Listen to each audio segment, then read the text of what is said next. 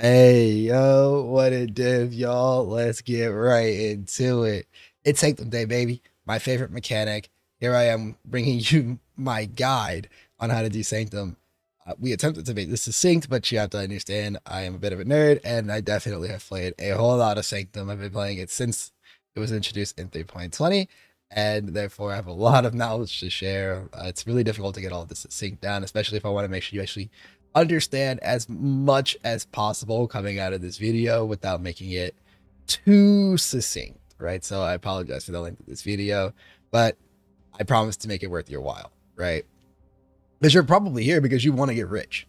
You've seen me or somebody else, and maybe it's Ventrua's Zero to Hero that he did. Maybe it's screenshots on Reddit. Maybe you've just like watched group players complain about how effective Sanctum is relative to their currency per hour, right? Like you probably just heard people talk about Sanctum this, Sanctum that, Sanctum this for so long that you're starting to think, man, let me get on some of that money.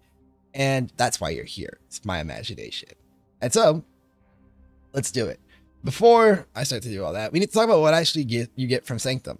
The main export of Sanctum is divines. If you ever wonder what keeps the divine market in check in the game, it is Sanctum runners. We produce more divines in Sanctum than most content combined, with the exception of things like Affliction League Magic Find, where you were just pumping out raw divines onto the floor all the time.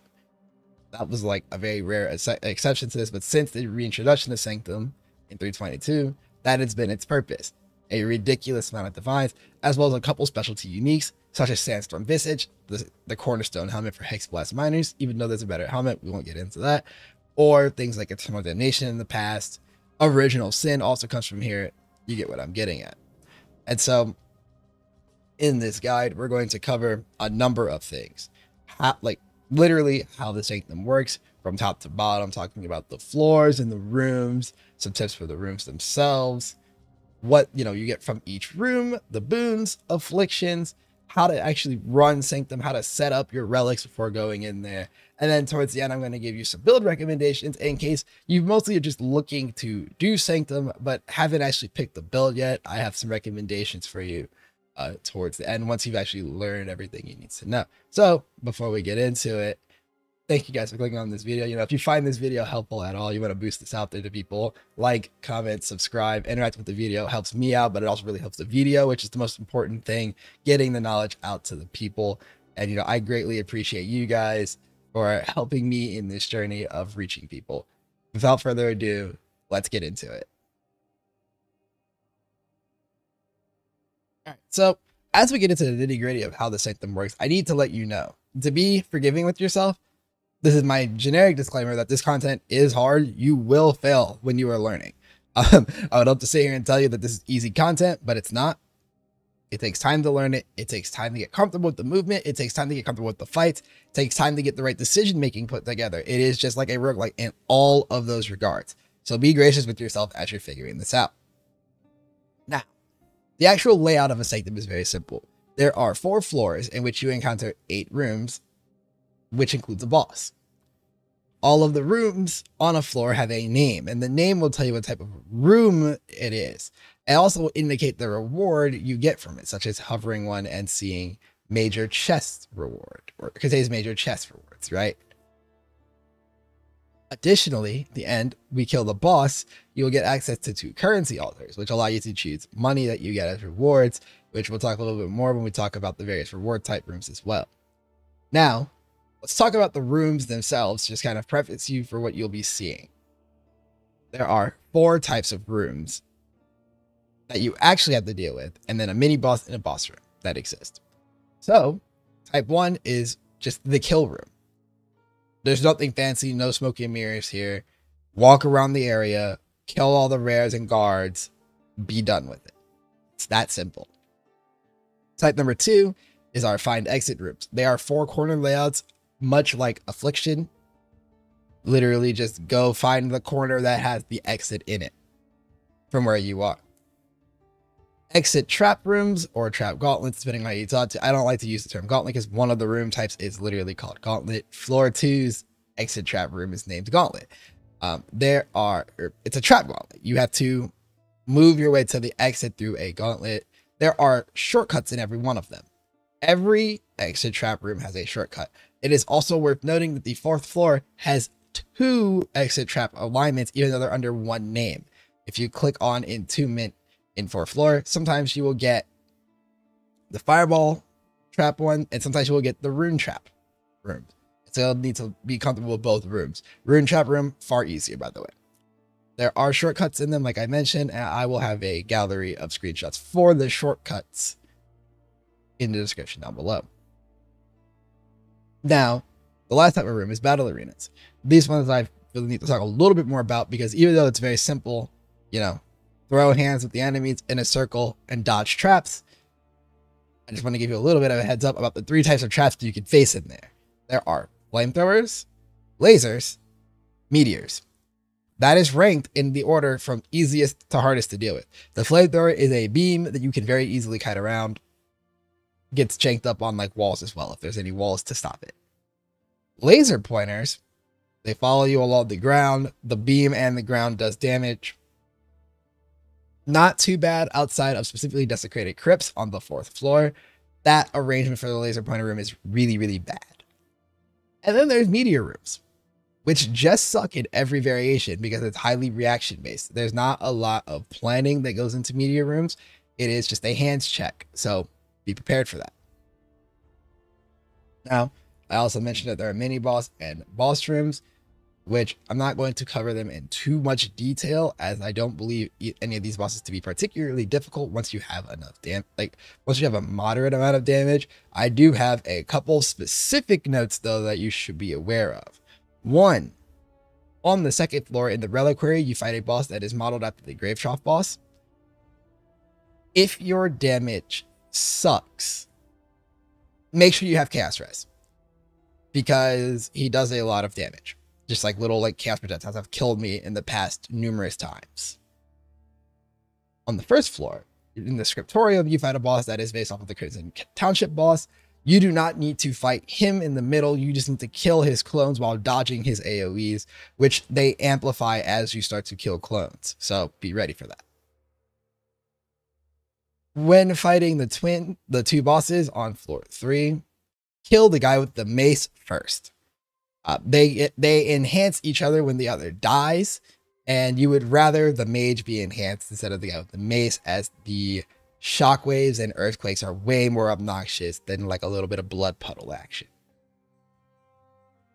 And for Lycia herself, I have 2 major tips. There's a couple others I could recommend you, but there are 2 major tips that I think you just need to know about. 1, at the start of the fight, stand in a position such that she moves, that you can LOS her with the wall to your bottom left later on. It's very important.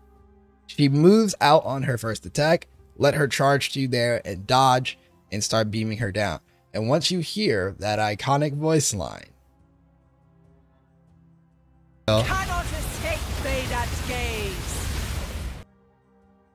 Once you hear that line, she's going to start charging up a Divine Ire. Go hide behind that wall.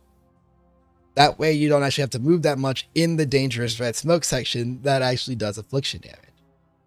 Not affliction damage, resolve damage. And it'll just beam the wall and you'll be safe. If you cannot get behind a wall when she's charging that, such as during the 2nd platform or during a less fortunate alignment later on during this first phase, or this first part of her first phase, you'll have to get behind her and do some funny jiggling with like blink skills and whatnot to keep yourself from taking damage, because this is both real damage and resolve damage, and it does a lot of both of them. It's actually why a lot of Sanctum runners will have Topaz flats on, even as with a Mage Blood.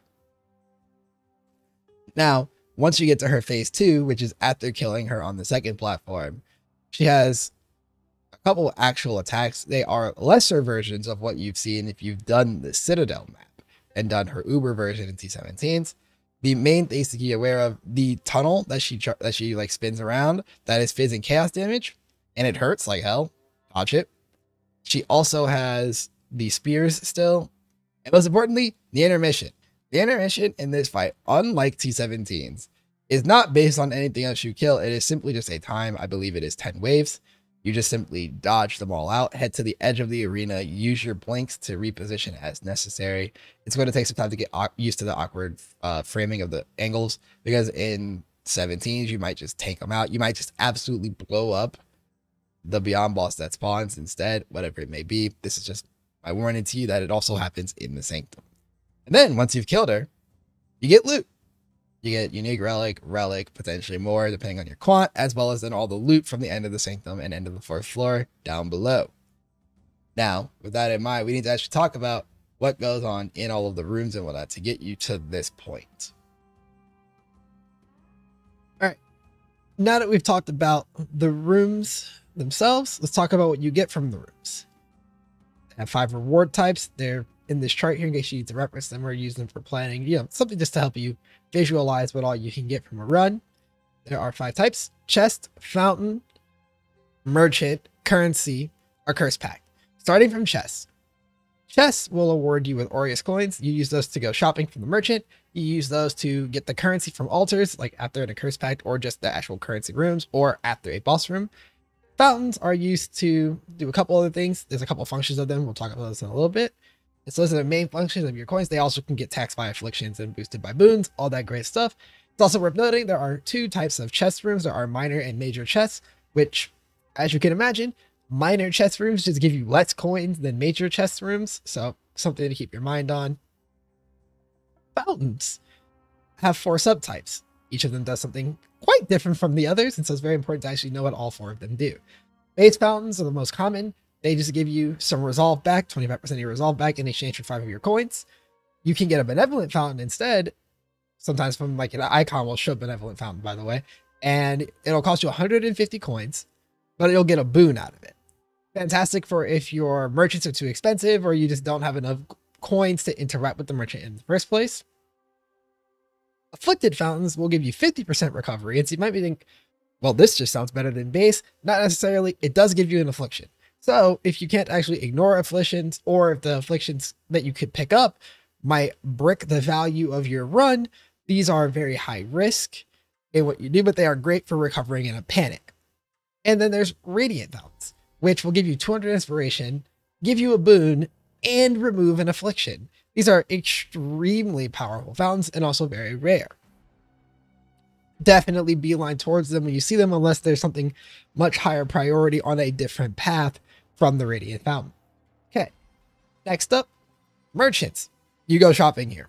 It is just, you go in and you get to see a selection of boons and sometimes relics, and then you can also restore resolve there. The main use of the merchant, of course, is the boons. Boons are how you make your runs more rewarding and faster, stronger, etc. And relics are just nice things to shop. The reason I have them as kind of like a meh type of thing about what they offer is that they only can ever offer the item level of the run itself, which is item level 83 at its peak, versus, say, the ones that drop from the guards, which will actually drop at item level 85. And item level 85 is much better because of the T1 modifiers, such as +2 rooms revealed, or merchants have 2 additional choices. But it's still a good way to get relics earlier on, or, if you're in SSF, etc. And then Restore Resolve is a panic option if you just really need to get some resolve in, right? Currency rooms are just that. They give you currency rewards. I have it on the sheet noted as what the format is, so that when you see the visual for it in game, it's not super confusing. And this is that it will tell you the 3 currencies that are offered from that room in the 3 slots that they come in. Right now, end of this floor, end of the whole run. End of this floor means when you kill the boss at the end of the floor. So for example, Varaketh at the end of floor 1 will reward whatever is in the middle there when you kill him. There will be a chest in the room that follows. Versus end of Sanctum, which is after killing Lycia's 2nd stage. That's when you then go underneath her room and pick up the stuff from this chest.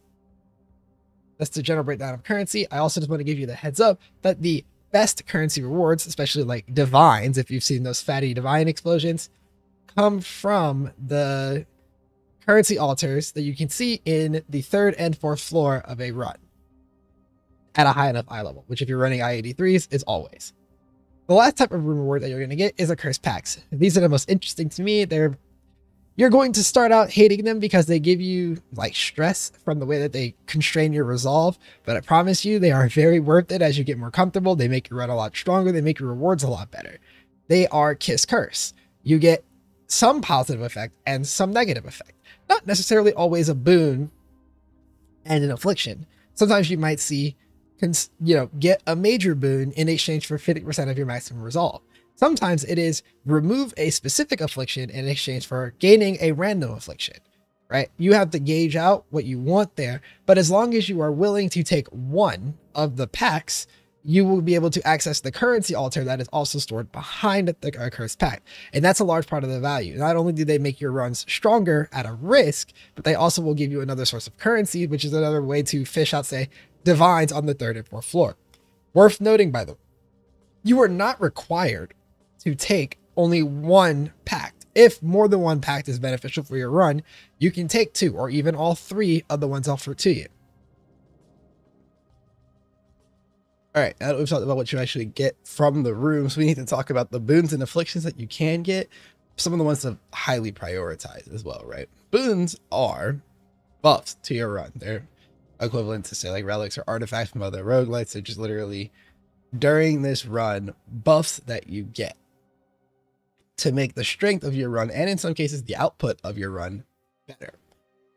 There's a couple categories of them. There are major and minor boons. I have a couple sets of boons to keep your eye on no matter what. So this first category, these are considered to be my #1 boons. I look for these every run when possible, and that is All-Seeing Eye, Crystal Chalice, Scrying Crystal. This tier of boons all have one thing in common, which is that they give you unlimited access, or unlimited access and baby access, really. All-Seeing Eye, it does exactly what it sounds like. It is a major boon, so fairly rare, that reveals the entirety of every floor of the remainder of this run. Very, very strong, especially because it also overwrites the effect of smokes. If you have like red smoke, for example, it can't see room types, you can now see room types. If you took golden smoke because you got screwed over by a random affliction, All-Seeing Eye will let you still see those rewards. As well as, again, it shows the entire map. Insanely strong. Crystal Chalice lets you ignore minor afflictions. The ones you already have will still do things to you, but the ones that you would come across in the future do not apply. It's just there's no way to lose Crystal Chalice during a run. You are straight, or not no way, but there's only 1 or 2 real ways, and you can avoid those. You can pretty much always use Crystal Chalice as a way to make sure you don't get your path being blocked by bad afflictions. Insanely strong. And I put Scrying Crystal in this tier, even though it only is a +1 room shown, as opposed to All-Seeing Eyes everything shown, because I think you'll see Scrying Crystal a lot more often, and I didn't want this category to just be things that are more or less in the category of like, oh yeah, just drop divines in your maps raw, haha, when Scrying Crystal is honestly also insane. It does not ignore smokes, unfortunately, but just the extra room of knowledge is very, very powerful. Next up, there's the character power tier. Ordnance Dagger, Sigmund Vial, Harefoot. These 3 make your runs faster. Ordnance Dagger increases your damage, Sigmund Vial decreases the enemy health, and Harefoot literally just gives you movement speed. These 3 make runs so much smoother.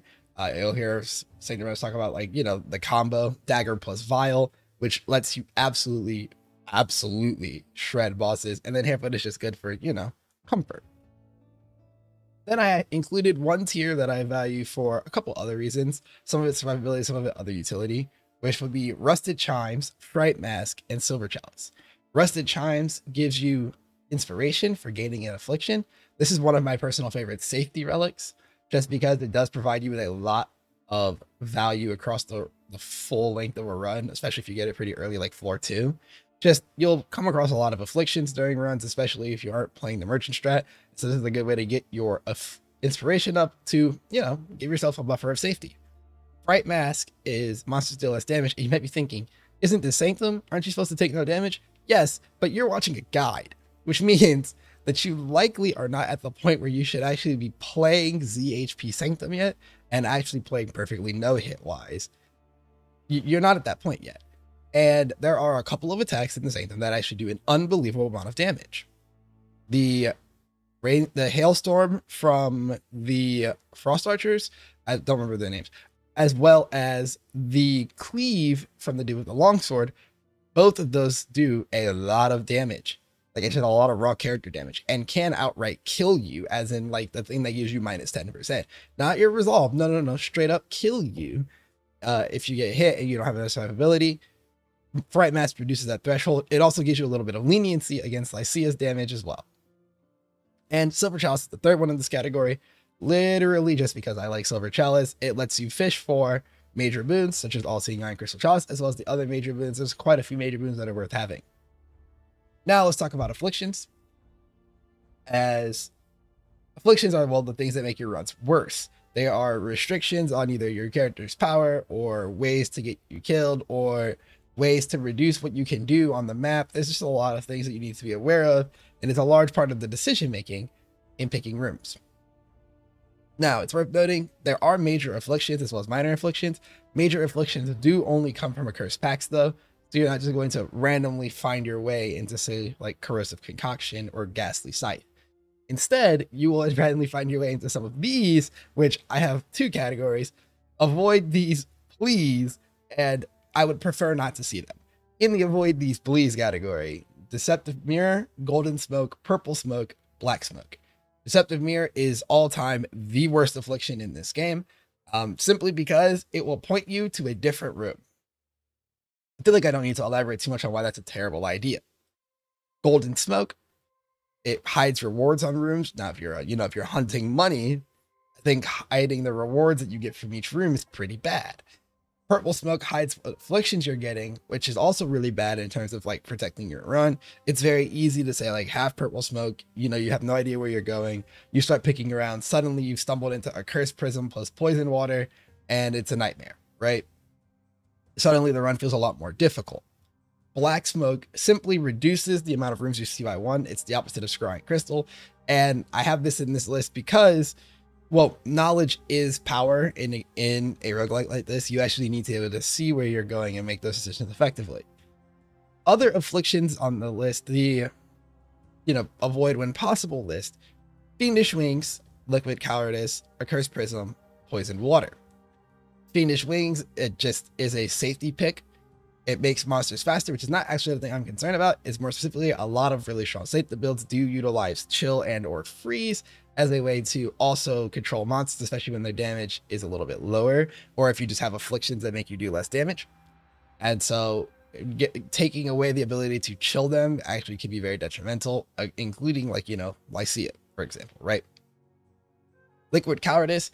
This is one that's in here mostly because it's annoying to deal with. If you get Liquid Cowardice, just take off your flask and you'll be fine, but it does make your run slower.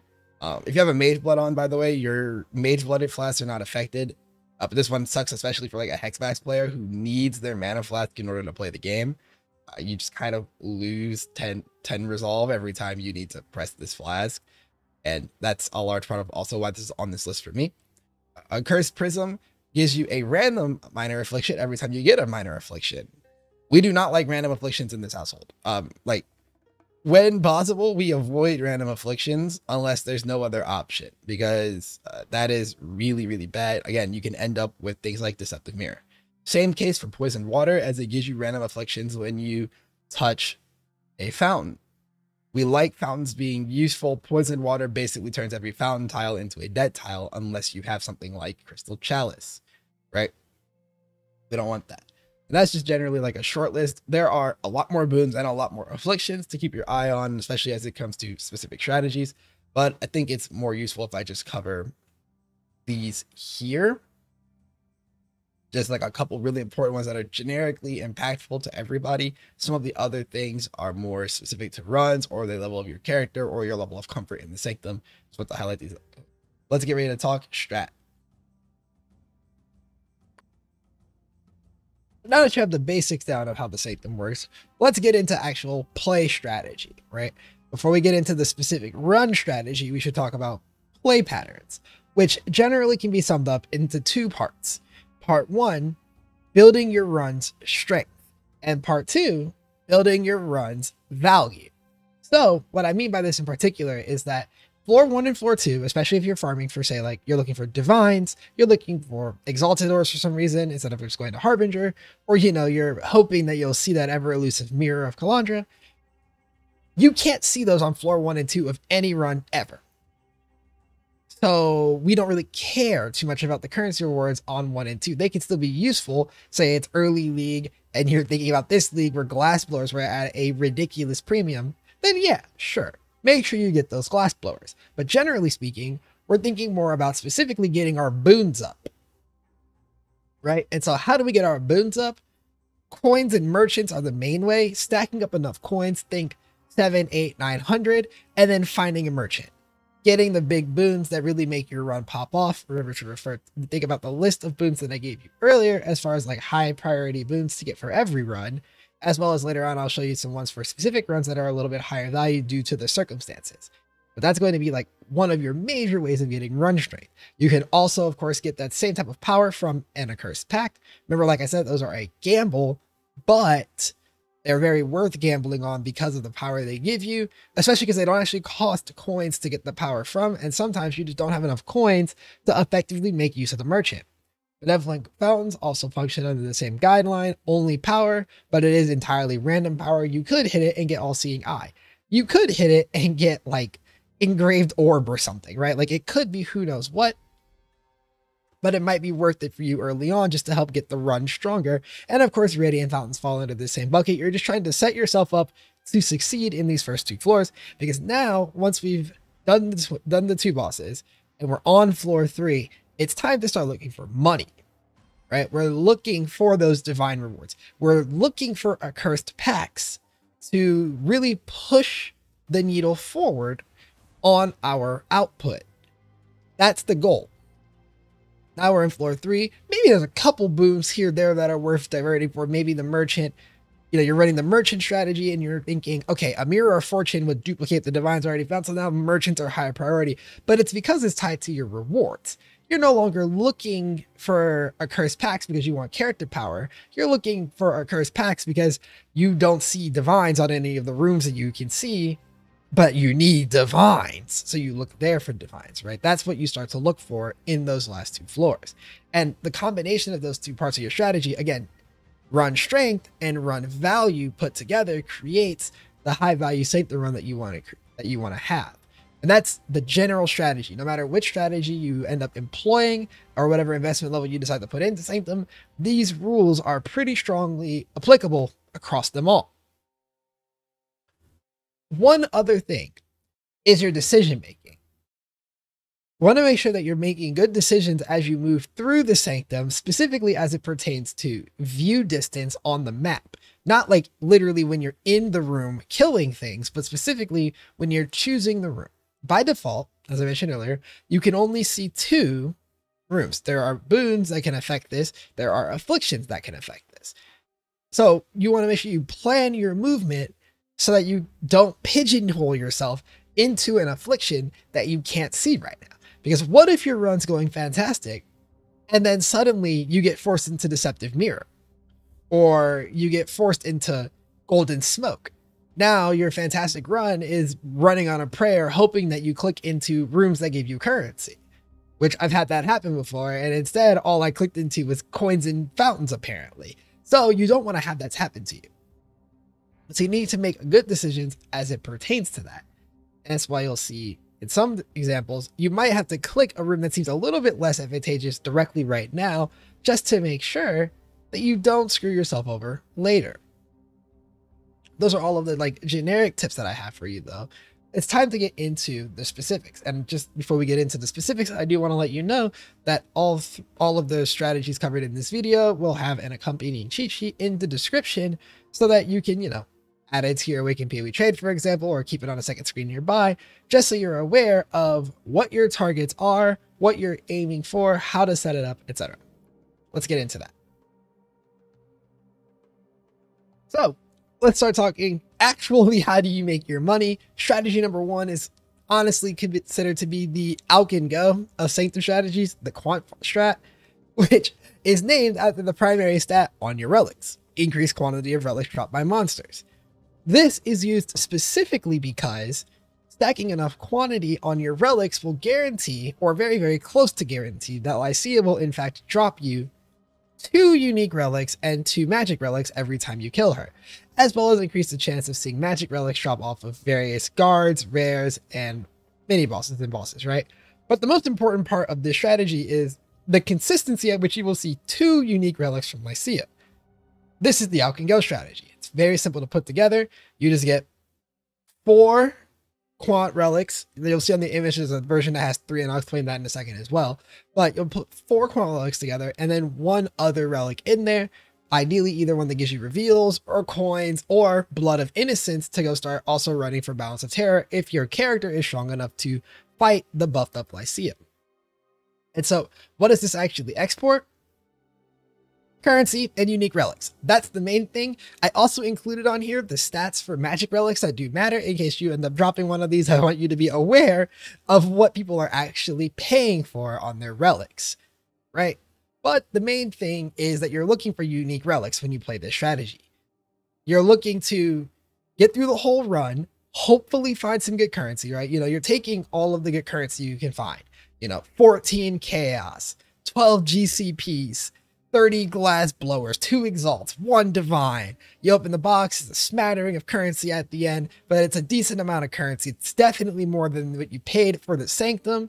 And then hopefully when you killed that Lycia, she also dropped you a unique relic that was actually worth something within the 2, which I included what unique relics are actually worth in the list. But just to name the specific ones that are very, very important to know, Original Scripture, of course, is the one that gives Original Sin. This is definitely one of the most coveted items in the game. There's also Hour of Divinity and Gilded Chalice, which you can sell to other Sanctum runners who are running the more advanced strats, or maybe you keep them for yourself when you're getting ready to run those strategies yourself, as they maintain their value throughout the entire league due to the fact that their value is not linked to items, but rather specifically the amount of additional divines that they can create. Therefore, they are always priced in divines. It's fantastic.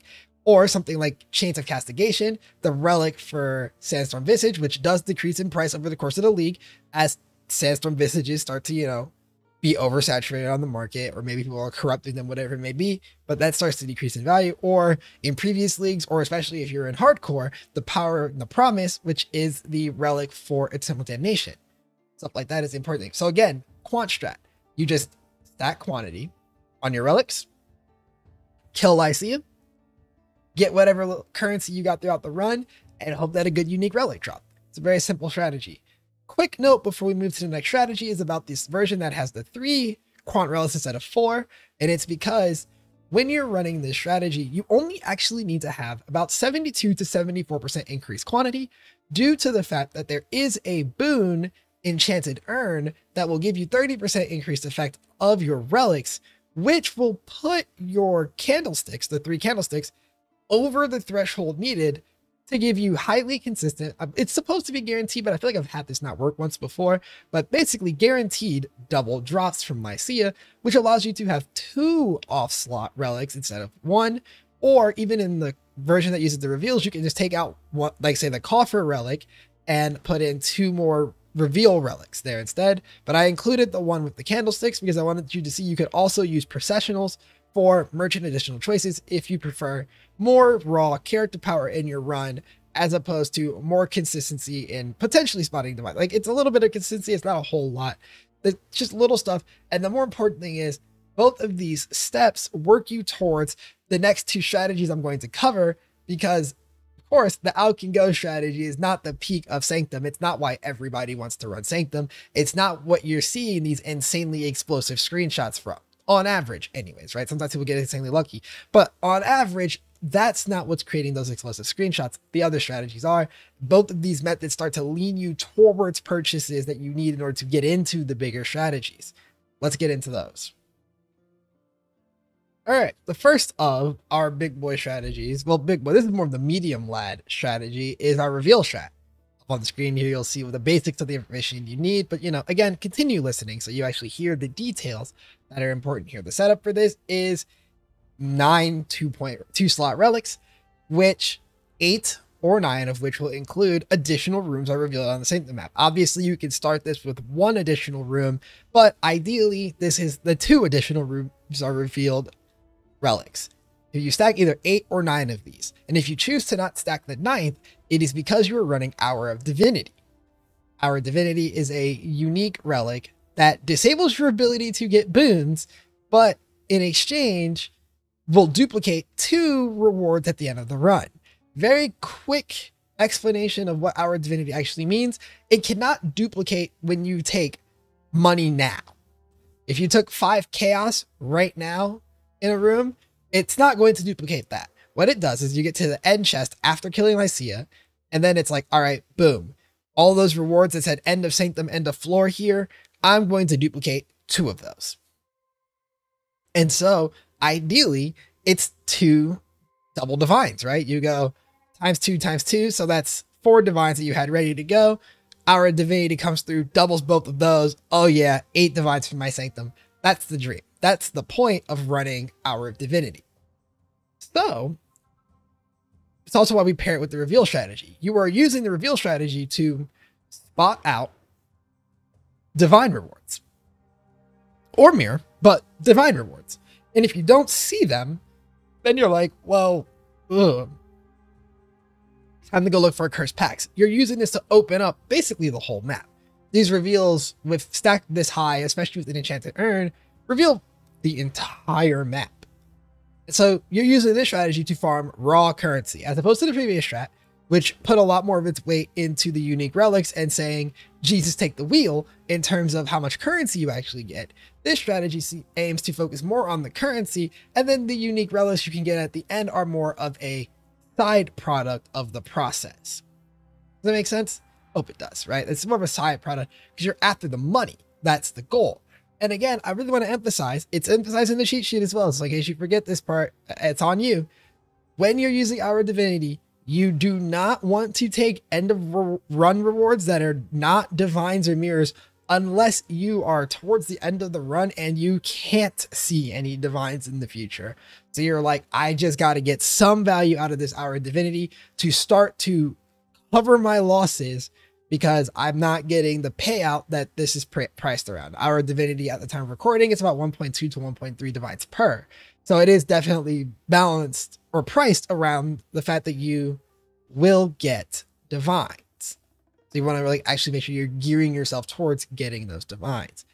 I will also note that this strategy is notably harder than the strat before it because you do not get boons.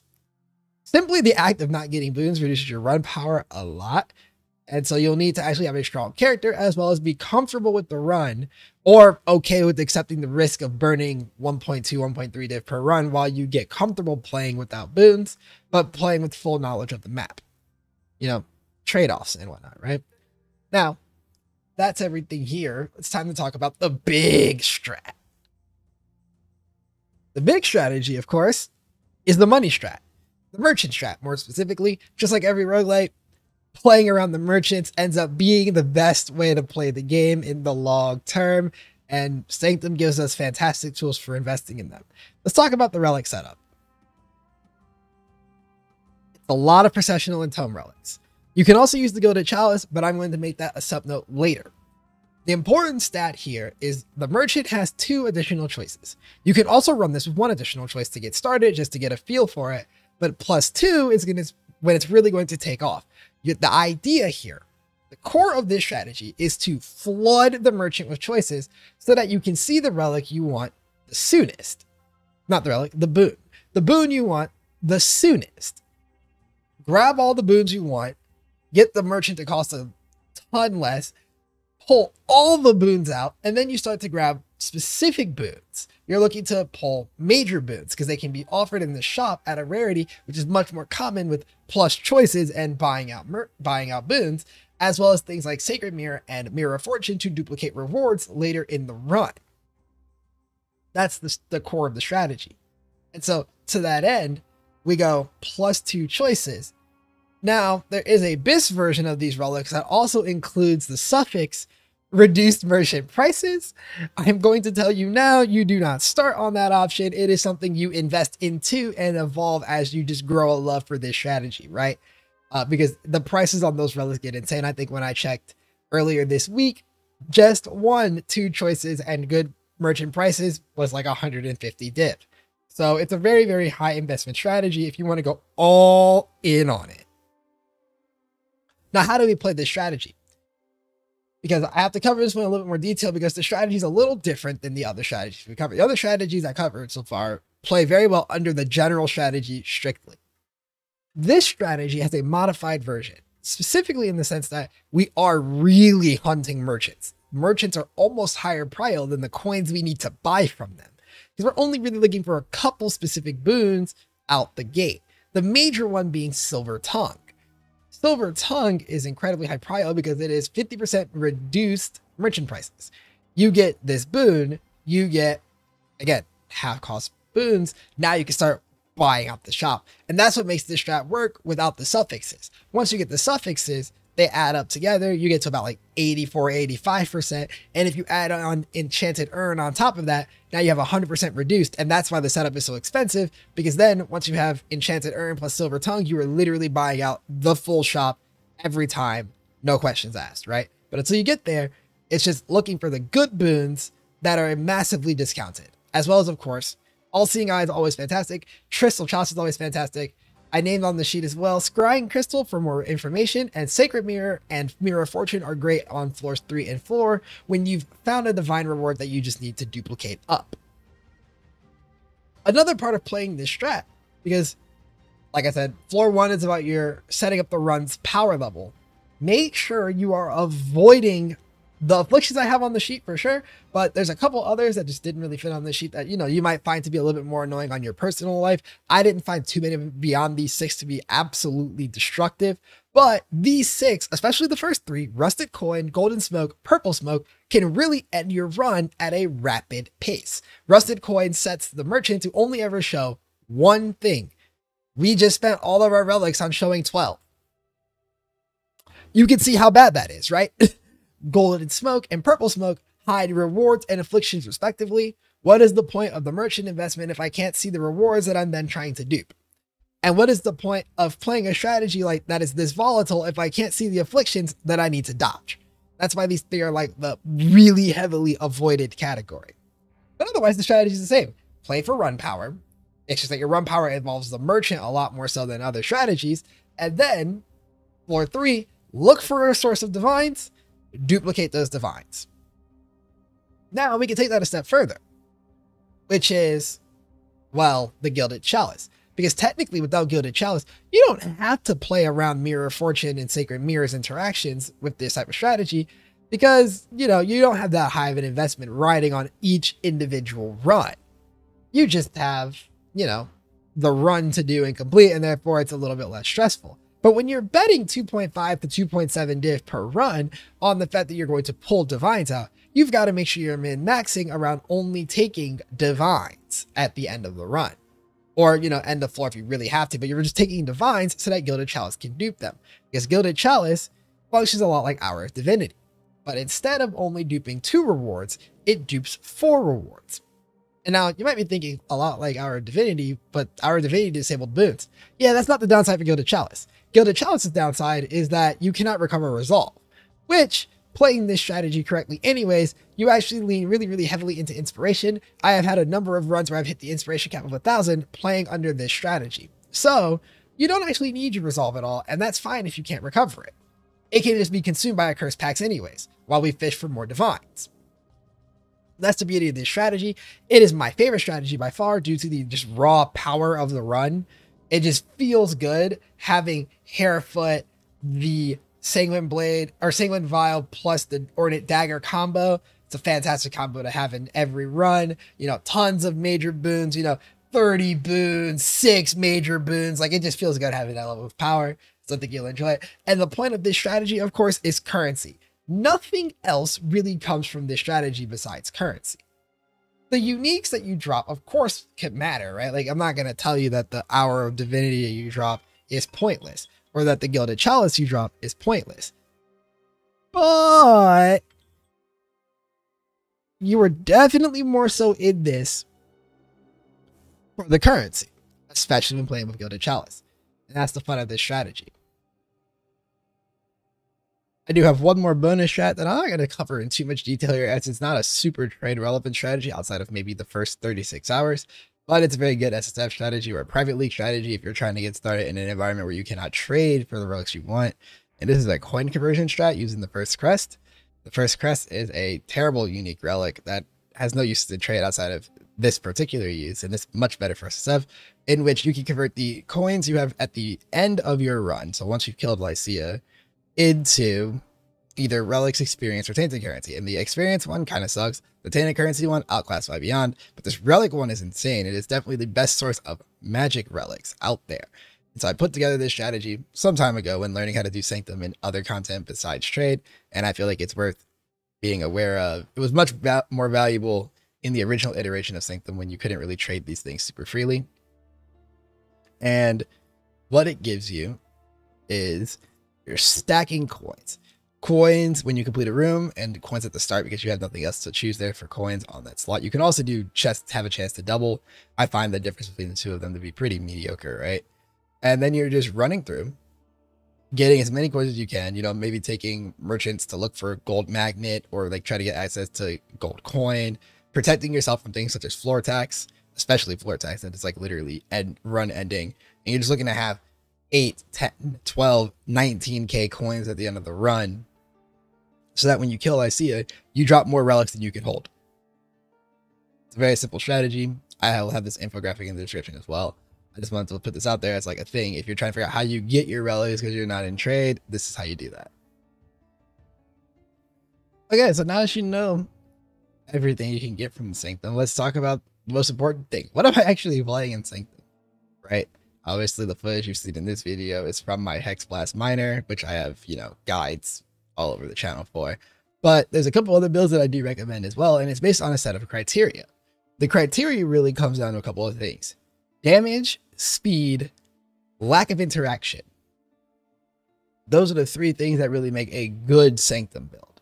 You need to have high single target damage. That's very repeatable, right? We're not talking like Mimi 7-second setup discharge character single target. I need consistently available fast single target damage. That's why Hexblast Mines really fits that category, but also things like Penance Brand fit that category, or Bama, etc. The next thing is the speed of the character, because at some point your damage stops being the wall on this character. I'm currently at like 50 million DPS, and the only way I could wall out on damage is if I started to do like Winds of Fate runs for some reason, which I have no plan to do.